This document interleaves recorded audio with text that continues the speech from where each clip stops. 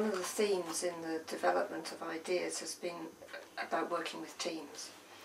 So one way in which you and others might recommend you change your disposition is to refer to a team, to work with a team. And I don't know whether you've got any thoughts about the development of teamwork over the years.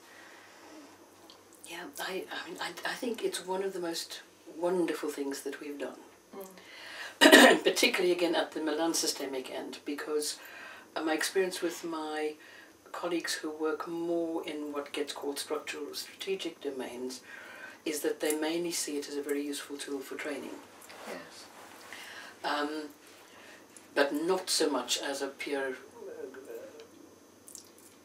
consultative process. I see it actually as a group mind process. And I think that, again, it's the Milan people who pioneered this way of working, and it's that almost dividing of the therapeutic tasks into two. So there's the therapist in the room, very much engaged in relationship and soaking themselves in what it's like to be part of this evolving system called therapist family. There's the rest of the team, literally standing back. Yes. Free to do some of the thinking, intellectualizing, theorizing, free association, meandering, whatever. And the therapist holds membership of both of those systems and enacts it. It's why I still am very fond of the therapist coming behind the screen, because I think it's the enacting of double membership that's often very interesting. And it's the honouring of both of those two perspectives, the therapist in the room and the team behind the screen, or even the team in the room but sitting outside the circle. Yeah. Of both of those being valid points of view that enables one to begin to think in that way that looks at the multiverse, that doesn't get stuck on one particular point of view. So I feel very, very sorry and sad to see that most of our colleagues have almost no opportunity anymore for economic reasons to work with the team. I think one can do virtual consultation, one can do outside of the session consultation. In your head consultation. In your head consultation. All of those things are fantastically valuable. I remember someone who was a trainee quite a long time ago, a wonderful therapist, and he had been in a team that I supervised, and so it was him, two other men, and a woman who was run about my same age as well. So we were both older than he was. And afterwards, when he was working in his context, which was in a hospital, and with no teams, no room even, he was seeing people in wards, he colonized a little broom closet, and he would go in there, set 3 chairs, one for me, one for him, and one for his other woman team member. And he'd have conversations and out loud and change places. And he discovered his colleagues were standing at the door and wondering if they should call the psychiatrist. Yes. Particularly because he was very interested in how gender relationships and relationships of power and influence worked in therapy, and aware of himself as a man, a large man,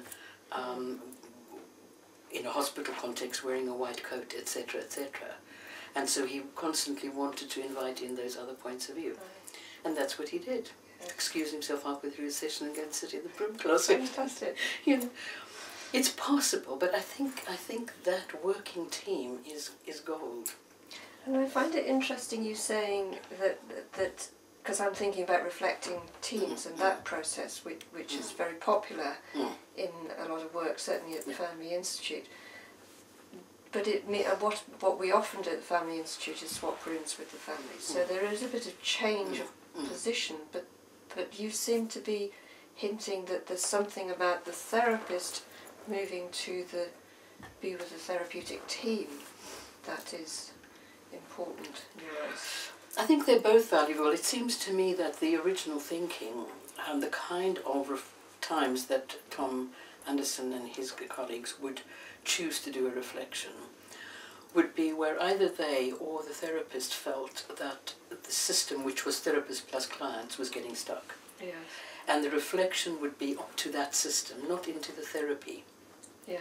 It would be about the stuckness of therapist plus clients. And so for that moment they held the position that the therapist belonged with the family system. Yes. And I think that's very, very valuable. Yeah. As I think that it's also valuable for the therapist to say, I only half belong with you, I also belong with this other lot. Yeah. Again, I think they're valuable. I think changing rooms is valuable because it becomes a ritual that has meaning. The team coming into the room is about, and going away again. They're all useful. Different. Yeah. I think where for me it becomes not useful is it becomes absolutely routine. Yes. And then you get stereotyped. Yeah. Any of these things do. We used to have all these fantastically ritualized prescriptions from behind the scene. I remember Peter Lang thinking that he wanted to invent some sort of laser that could go, remember he used to be a clergyman, go through the screen and right on the opposite wall. You know? They're all lovely till they become habit. Yes. And then they're not so useful. Yes. So it's about how we keep our curiosity going all the time, because for me, if you say what is the main thing, it's curiosity in the proper sense of that word. It's the phrase I often use for myself, or also in consultation, is that I need to meet people in the professional work as if I'm a Martian anthropologist.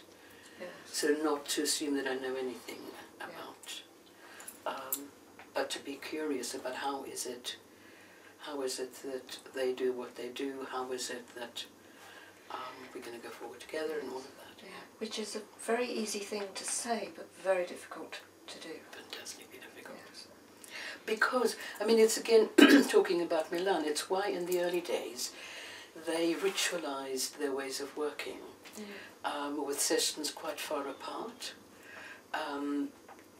with that movement of therapist between family and team, because they had the view that inevitably over time, therapist and family would form one new closed system which would be quite available for getting stuck. Yes. And so they said all we can do is delay it. And they used all those ritual things to try and delay it. Yes. Fascinating. Yeah. Because once